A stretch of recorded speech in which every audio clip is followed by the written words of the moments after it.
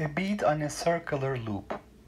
A small bead can slide without friction on a circular hoop that is in a vertical plane and has a radius of 0.1 meters. So you can see this is our circular hoop or loop. The hoop rotates at a constant rate of 4 revolutions per second about a vertical diameter. So it's rotating around this vertical diameter.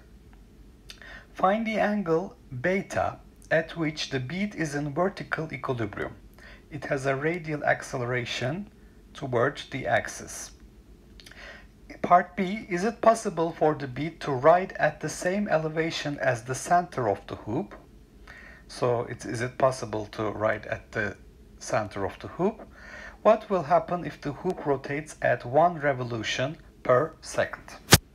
Okay, so there is no friction in this hoop, and you can see that because the hoop is rotating at a constant rate, we have a uniform circular motion. So I'm going to start by noting that. First, note that the bead performs uniform circular motion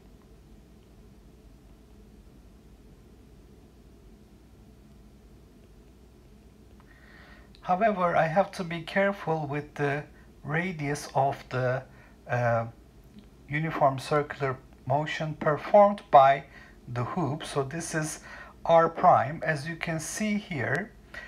So this is the radial distance r from the center of the hoop. However, at equilibrium at this angle beta, this bead will be performing uniform circular motion together with the hoop here, and the radius corresponding to this will be r sine beta. Okay, so r prime will be equal to r, the actual radius of the hoop, times sine beta. Okay, so let's start with part A. Part A was asking us the angle beta at which we have vertical equilibrium. So I have to draw a free body diagram for the bead and identify all the forces acting on the bead. Now you can see that we have the weight of the bead pointing down, and because it's in physical contact with this hoop, there will be a normal force acting towards the center of the hoop. So we can model the bead as a particle. It feels the weight mg, mass of the bead, times g, and then it feels a normal force n, which is pointing towards the center. Now what angle does n make with respect to the vertical axis? You can see here, this is the vertical axis.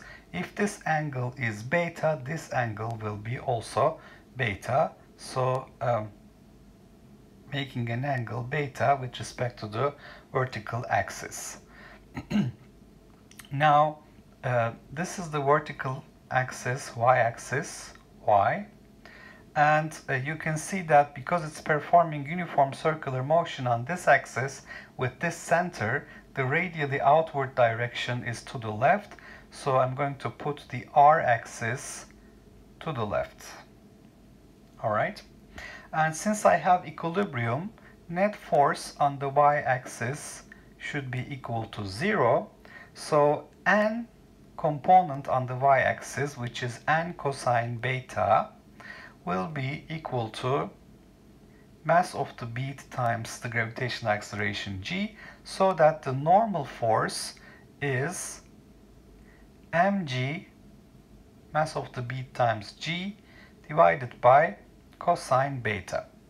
Now on the radial axis, net force on the radial axis will be, as you can see here, because the radial axis is this horizontal axis in this case, the component of the normal force on the radial axis, which is pointing towards the center, so it is minus n sine beta in minus r hat direction, which is equal to minus mv square divided by r prime, the radius of this uniform circular motion.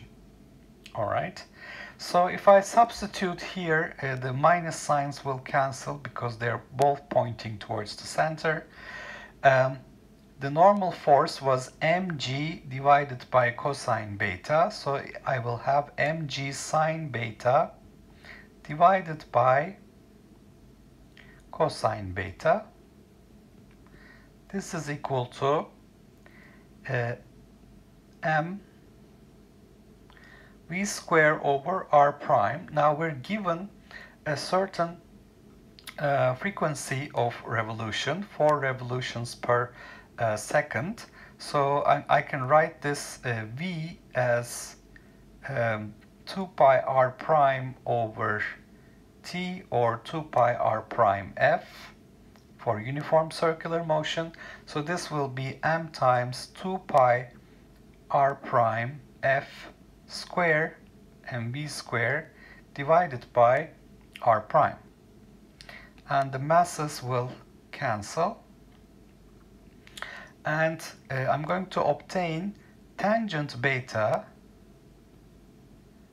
equals 4 pi square r prime square, but there's an r prime at the bottom, so it will be just r prime. So 4 pi square f square r prime, and then I have a g here which has to be taken to the right hand side, so this is going to be divided by g. All right. So at the same time, r prime is related to r. It is r sine beta, so I can substitute that here. So it's 4 pi square f square r sine beta divided by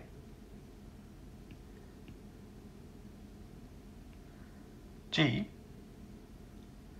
which is equal to tangent beta, which is sine beta divided by cosine beta. Okay, so basically I can write here cosine beta is equal to g over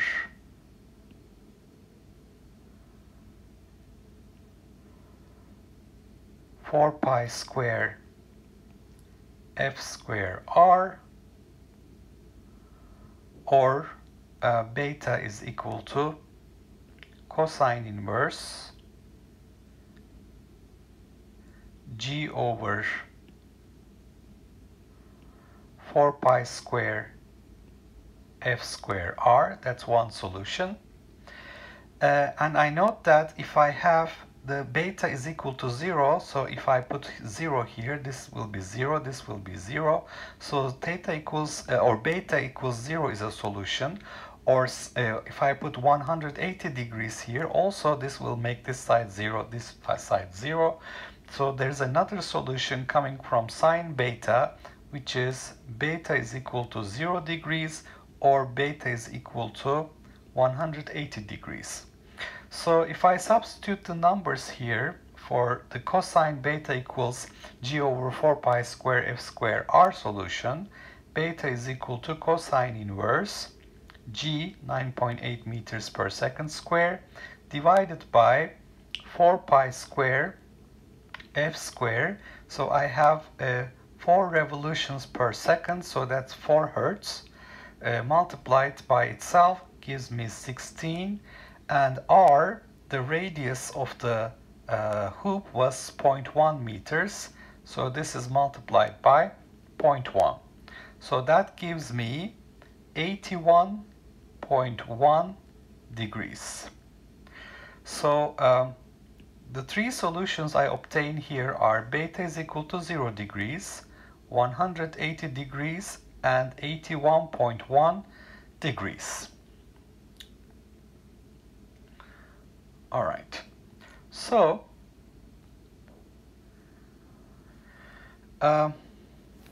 In part B, is it possible for the bead to write at the same elevation as the center of the hoop? What would that mean?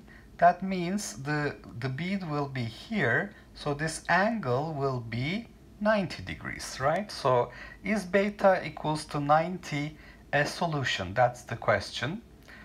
So in part B, if I put beta is equal to 90 degrees, which means r prime is equal to r sine 90, or r prime is equal to r, and you would obtain cosine beta equals g over 4 pi square f square r, and you can see that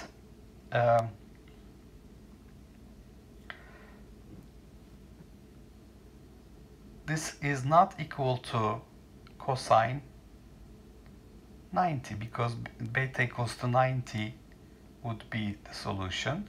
Cosine 90 is 0. So beta equals to 90 degrees is not possible. All right, so my answer is that it's not possible. Well, it's not one of these solutions. Beta equals to 90 degrees is not an allowed solution.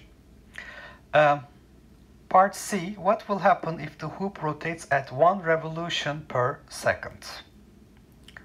So let's look at what happens then. So if I substitute for this solution where cosine beta is equal to g over 4 pi square f square r, 9.8 divided by 4 pi square 1 hertz times 0.1, 1 hertz squared. This actually gives us 2.41, and since cosine beta function is a function that is bound by -1 and +1, this does not give a solution. So this is not possible, right? So this cannot be true. This does not give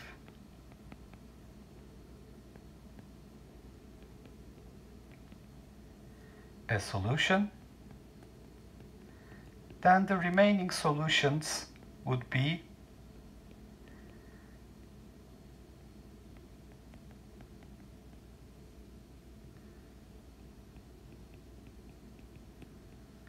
r beta equals to 0 degrees or beta equals to 180 degrees. These are both possible solutions. However, I want to show you that if beta is equal to 180 degrees here, so if this bead is riding right on top of this hoop, as soon as you kick it just a little bit to the left or to the right, it will fall to the bottom, right? So this is a metastable solution. Actually, the stable solution is when beta is equal to 0 degrees, so it's at the bottom of the hoop. So that would be the stable solution. So I can note here that this is the stable solution. This one is a metastable solution because it's, as soon as you kick it a little bit from this angle, it's going to fall down. So probably you would never be able to see this solution working, because it's almost impossible to keep it exactly still here. So even for thermal fluctuations, for example, you will see that this is going to fall down. So the good solution here is actually beta is equal to 0 degrees. All right, so let's summarize. We have a bead on a circular loop or hoop. It can slide without friction on this hoop, and it's in a vertical plane. So we have gravitational acceleration g pointing down here. This is our g. And it rotates at a constant rate, 4 revolutions per second, which means it's performing uniform circular motion about this vertical diameter, and we want to know the angle beta at which the bead is in vertical equilibrium. And you can see that it has a radial acceleration toward the axis, so it's going to be moving on this circle with a different radius, r prime, which is r sine beta. Is it possible for the bead to write at beta equals to 90 degrees? And what will happen if the frequency is too low, was the question. So first I have identified the forces acting on this bead. The mg pointing down, the normal force pointing towards the center, it gave me a vertical component and cosine beta that is balancing mg, because I have vertical equilibrium. Mg over cosine beta is the normal force. As for the uniform circular motion, I have n sine beta responsible for the centripetal motion, centripetal force, and v square over r prime, where r prime is r sine beta. And you can see that if you substitute for n mg over cosine beta and for r prime r sine beta, we get this equation. Now, if beta is not equal to 0 degrees or 180 degrees, the sine betas will cancel. If it is beta equals 0 or 180 degrees, you will have 0 equals 0. So 0 and 180 degrees are solutions.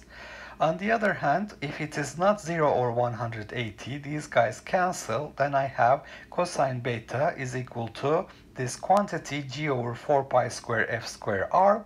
If I substitute for the frequency 4 Hertz, I obtain 81.1 degrees as one possible solution for this. And to answer the question, is beta equals to 90 degrees possible? It is not. As you can see here, it's not one of these solutions. If I have beta equals to 90 degrees, cosine beta, cosine 90 has to be equal to 0, and this is not going to be 0, so it's not possible.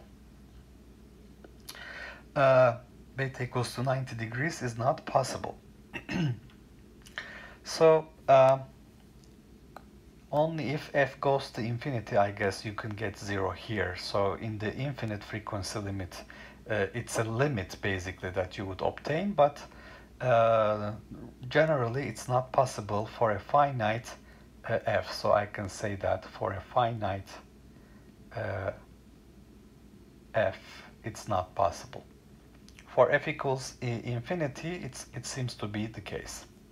Now, if the frequency is too low, on the other hand, as you can see, if frequency is 1 Hertz, cosine beta gives me 2.41, so that means this is not a solution. The only remaining solutions are 0 degrees and 180 degrees, but I've noted that 180 degrees is a metastable solution, because if you have thermal fluctuations even, this can slide down to the bottom right away. So that's the stable solution. Beta is equal to 0 degrees.